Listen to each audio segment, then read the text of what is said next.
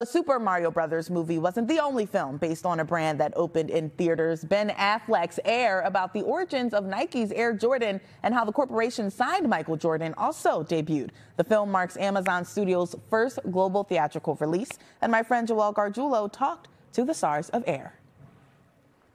People don't know what the hell a Nike is. What's a Converse? NBA All-Star shoe. There's nothing cool about Nike. I'm willing to bet my career on one guy. For a rookie? Yes. Who's never set foot on an NBA court. That's the literal definition of rookie, yeah. Ben, I would love for you just to paint a picture for me. So you sit down with Jordan before any of this. I'm just so curious about how that initial conversation changed or even informed the way that you approach this film. This is a person with the ultimate authority on the story. Even though they don't appear in it, it exists kind of around it. It's about people around him at the time.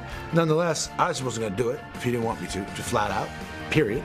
And after that, it was like, yeah, I got to change stuff. I got to compress it into a movie. It's not a documentary. I'm not trying to get every dot, every I, cross every T. I'm trying to create a kind of inspiring sort of fable. But what's important to you? And very tellingly, he talked about the importance of his mother and the decision, in which really steered me towards redesigning the entire movie to gear around Viola Davis' character, because also he told me it had to be Viola Davis. Chris, I write down notes when I'm watching a movie, and I actually have like a whole notebook, but I just kept going back and I kept writing, Chris Tucker makes everything better. Yeah, that's the truth. Thank you. Being on this set, was it as different and as special as it feels from watching this? Yes, yeah, it was something I never experienced before. Matt and Ben, they total control over everything. They were the boss. They came to me, to my trailer, and was like, hey man, we just having fun. It's like friends having fun. We'll figure it out. A lot of love on set. Chris being modest. The way the boss was like, Chris, do whatever you want. I need the greatest basketball shoe that's ever been made. Who's the player? Michael Jordan. I want to go to a line that Sonny says. He kept talking about how, in 20 years, he had never had a feeling like this, and it was about a then rookie Michael Jordan. When did that feeling hit you with this film? It felt that way every day at work, as I was watching the other actors. I'd finish a scene and go up to Ben and be like, I think that was really good. That felt really good. And he'd go, yeah, that felt really good. And we were kind of guardedly optimistic throughout the shoot. I think this is going really well.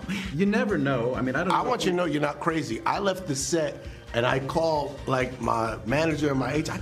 I don't know. I think it's really good. I felt great. I felt great. Marlon, I got to ask you, do you have a great Jordan story from before signing on to do this project? My brother knew Michael, and because they didn't live in color, and Jordan was a fan, so Damon and Michael were cool. One day, I take my nephew to the All-Star game, and Michael Jordan is about to check into the game, and he got up to check in, and I yelled, "The Jesus Christ of basketball!" And Jordan looked like, who the hell was that? And he saw it was me and just gave me that look, like, you crazy. Then he went out and went to score 38 points that quarter. Got a name for it? Air Jordan. I don't know. Seriously? Well, maybe it'll grow on me.